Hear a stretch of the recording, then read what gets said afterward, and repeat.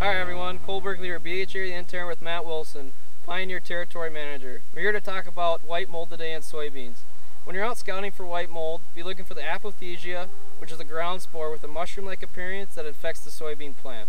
Once the soybean plant becomes infected, you'll begin seeing sclerotia on the inside, which is a very small brown to black-like appearance on the inner part of the stem. On the outside of the stem, you'll be seeing a white spider-like webbing, which is also indication of white mold infection.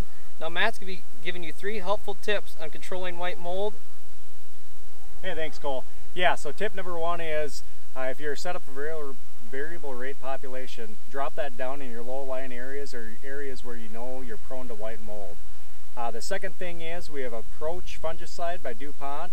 That's shown some good results for us. We spray 9 ounces at R1 and 9 ounces at R3. Also for the guys or for you same people that don't have white mold in some areas, on your better looking soybean fields, a 6-ounce rate of Approach at R3 over 100 locations has given us 3.7 yield advantage over the untreated check. Lastly, we have a nice product that fits our area very well here in Millbank, 18A98X. It's a little taller slender plant, so it's set up very well for narrow rows and gives us some of that airflow that we need to help control white mold in the area. Thanks for watching, and contact your local Pioneer sales representatives for more information. Thanks. That concludes this Pioneer Growing Point Agronomy video podcast.